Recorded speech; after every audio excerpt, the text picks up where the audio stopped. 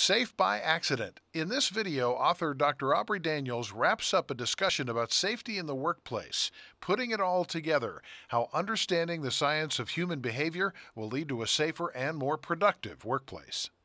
One of the things that, obviously when you're using a scientifically based approach, you should be able to get measures and data, hard data. And the data of safety is behavior.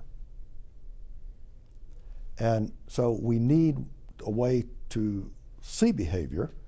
And one way to see behavior in the abstract is to develop a matrix, some sort of way that we can look at more than one behavior at a time. Now, understand, looking at a graph doesn't show you behavior unless there's a 100% correlation between the number and the behavior. See, many lagging indicators like incident rate are not directly related to behavior. Then abstraction, which loses the impact of the actual behavior. So we can use a matrix to track several behaviors that we're looking at to get to some what we call habit strength. And we can begin to reinforce improvements in those numbers. But we've got to make sure again that we don't reinforce the wrong thing.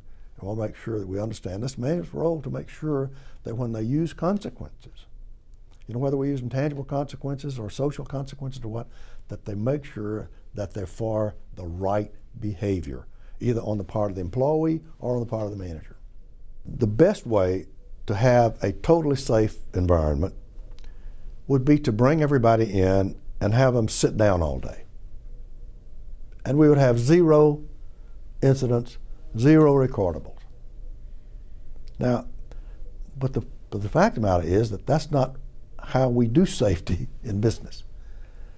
That safety is what we're supposed to produce a product or service in a safe way. So in my mind, it's very hard to separate production, quality, cost, and safety. Safety is the gate with which we do all of these other things. And we can't think about production without thinking about safety. We just can't do that. Because we know if we have a safety event, it's going to be a very costly thing. And it's going to disappoint not only the stockholders, but it's going to disappoint our customers and our employees. So what we have to do is we have to think about, why are we being safe? We're being safe to produce a widget at the lowest cost, at the highest quality. And so we look at that in the beginning to say, here's what it takes to produce this widget at the lowest cost and the highest quality. So how can we do that safely? And let's make sure that that's the focus. It's not just being safe for being safe's sake. It's being safe in order to do something, to accomplish something. And that should be the focus. Safe by Accident, taking the luck out of safety. For more from Dr. Judy Agnew and Aubrey Daniels, and to purchase the book Safe by Accident, visit the website safebyaccident.com.